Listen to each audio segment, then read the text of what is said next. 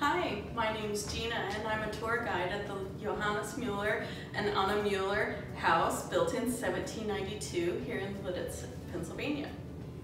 We're standing in the kitchen where, just as today, the kitchen was the heart of the house.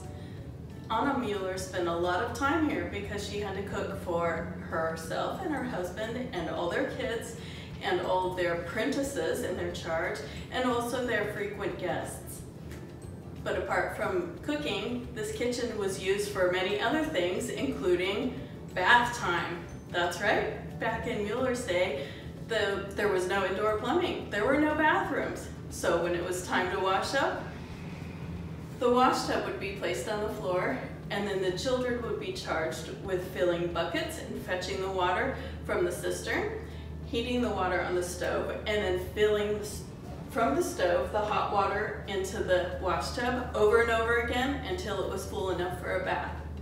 Now there was an hierarchy because the bathtub was only filled one time. So the man of the house got the first bath, and then the lady of the house, and then the eldest child, and the next oldest child, and all the way down to the youngest child. And it's from this time that we get the phrase, "Don't throw the baby out with the bathwater." We hope you'll come and visit us at the Johannes Mueller House, where you can stand in this very kitchen where the family took their baths.